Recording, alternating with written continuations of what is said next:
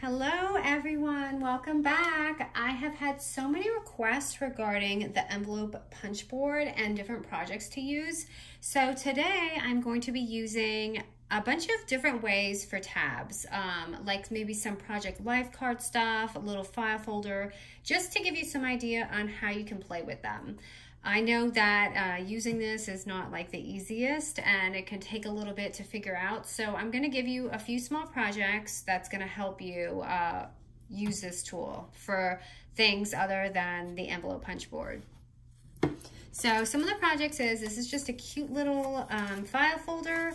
And as you get used to using this tool, you'll be able to adjust the tabs to the size that you like. And you can also play with different papers. That's my advice, is just cut out some papers and just kind of play with the tabs and you'll get an idea of what you like. And then for this one, so I do have this tutorial.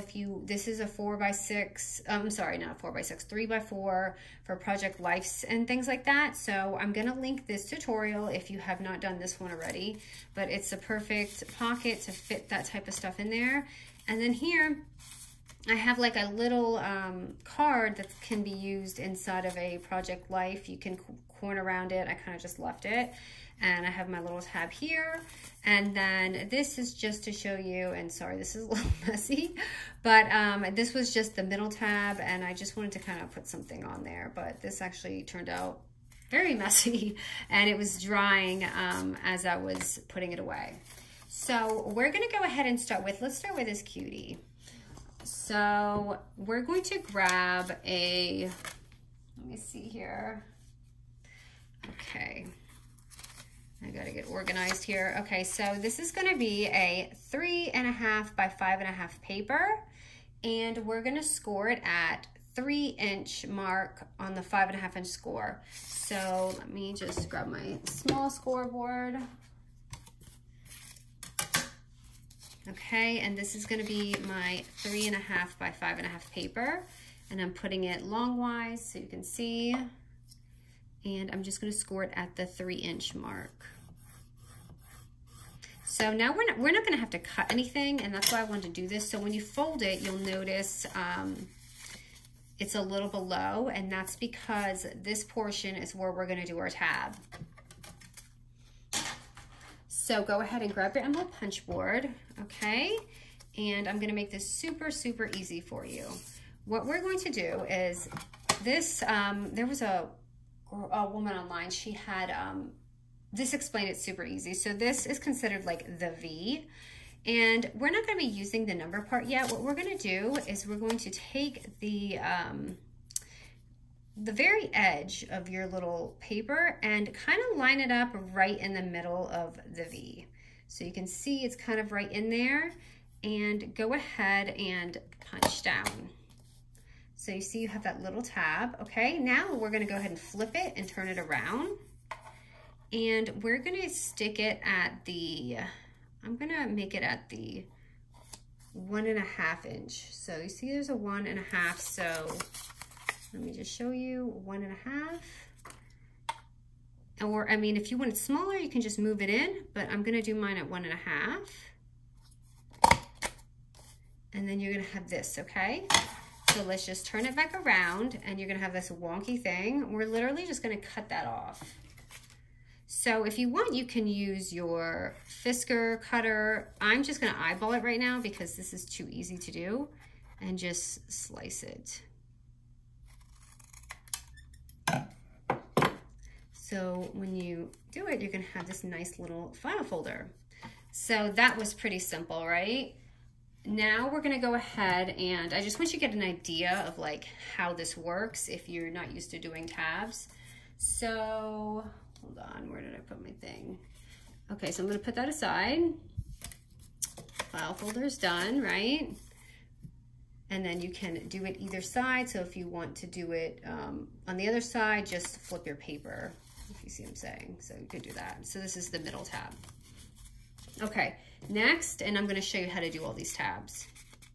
So let's go ahead and do like this middle tab right here. So I'm just gonna grab okay, so if we're doing a project life card, typically project life cards are 3x4. You want that extra 1/2 inch for that tab. So we're gonna be using a 3 by 4.5 sheet of paper. Because if you do the tab on an actual 3 by 4, I wanna show you the difference. So this is a 3 by 4 and this is gonna be the 3.5, I'm sorry, the 3 by 4.5. We're gonna be cutting it a little bit. So I'm gonna show you both sizes so you can see. So we're literally just taking this at the 2.5 inch mark and 2.5 inch mark. So I'm gonna go ahead and show you. So we're gonna line this up at the 2.5 inch mark. So you see 2 and 2.5 and punch it. And now just flip it over and that little corner we just did, line that up at the 2.5 inch mark again.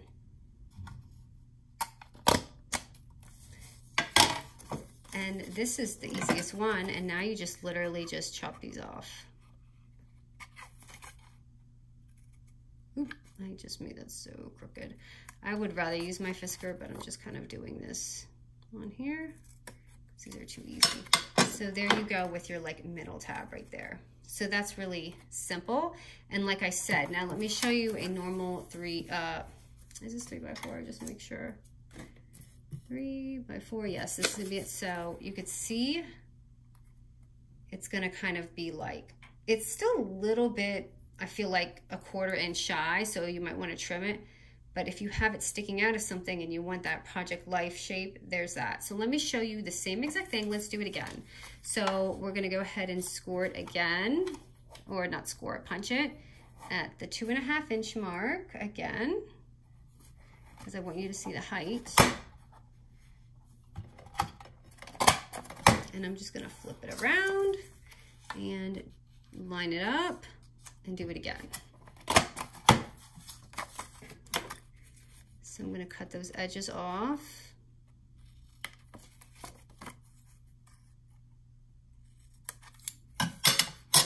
So you can see the difference. So it'll be a lot shorter once you kind of take that off, just so you know. Okay, and then the last one is pretty easy now that we have an idea of how we're using this punch board.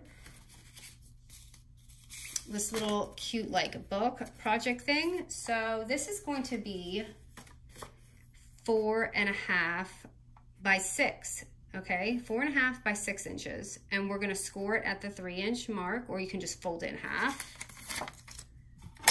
So I'm just gonna go ahead and long ways. You can just literally fold this in half. I just want it to be a nice crease. That's why I'm doing it on here. And I'm gonna fold it.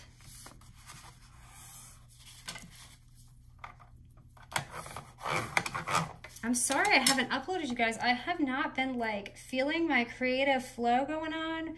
I just like have to take a little break. So I wanted to try and put something up, and I know this was kind of requested, so this is gonna be the one. And I figure you guys can play with this quite a few ways while I have this uploaded.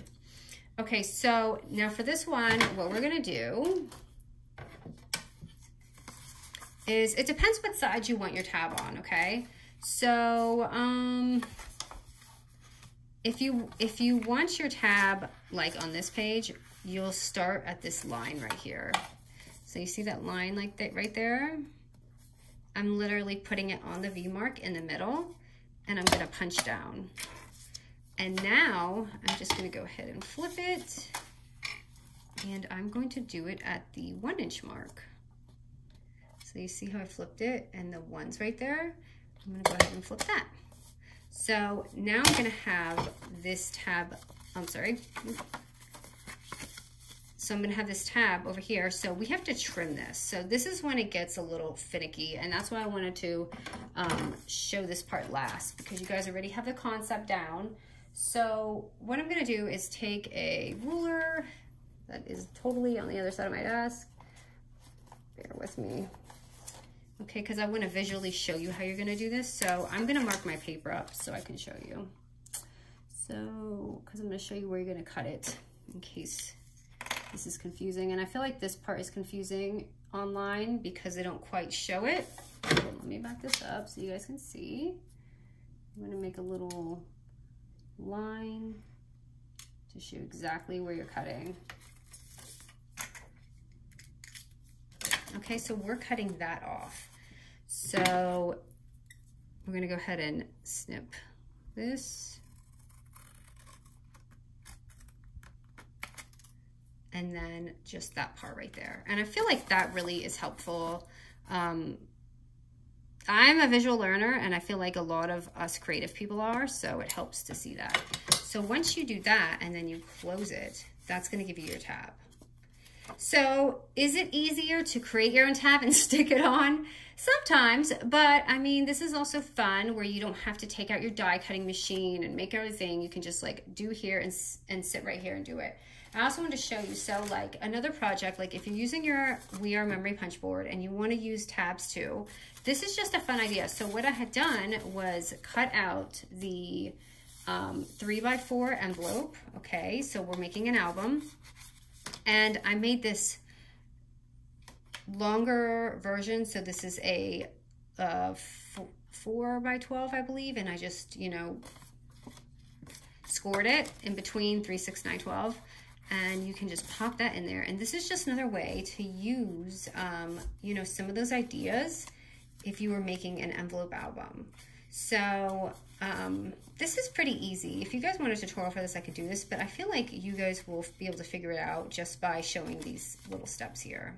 So that is just some fun ideas. And again, like if you, like, okay, so you see how we have this on the left? If you want it on the right, you'll literally just flip your paper the other way. So I already showed you how to do the center one. So just like literally just play with it. And I think you guys will have fun. So that's it for today. Thanks, you guys.